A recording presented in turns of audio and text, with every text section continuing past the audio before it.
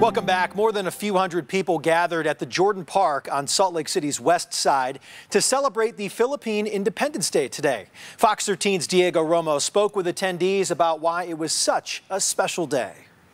A day filled with music, laughter, and most importantly, Filipino food. Very excited to be among my people and, to celebrate the Independence Day. The Yum Yum food truck, which was vandalized with racist, anti-Asian hate messages just 1 week ago, unveiled its new look at the event. Utah jazz star and Filipino-American Jordan Clarkson donated the new wrap for the truck and also paid for the detailing and restoration. Got on the phone and they got on the phone and we all just made the contact real quick and made it happen. So the community turned out in droves to support the food truck. Hour-and-a-half waits at times, with hundreds of people lined up to taste their food. Seeing all these people come here to support us is amazing. Throughout the pandemic, Asian Americans and Asian-owned businesses have experienced a wave of racist attacks and bouts of vandalism. Attendees say events like the Philippine Independence Day celebration can help to bridge the divide. It is so sad that, but we're hoping that,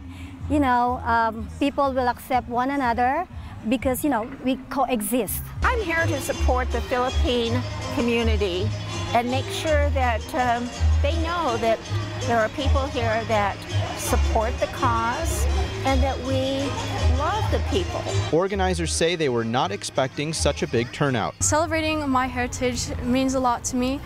Being half Filipino is really amazing. I get to show both sides, being half white and half Filipino. Being here with my friends means a lot because they're supporting me as well. Love is greater than hate, and we gotta represent. In Salt Lake City, Diego Romo, Fox 13 News, Utah.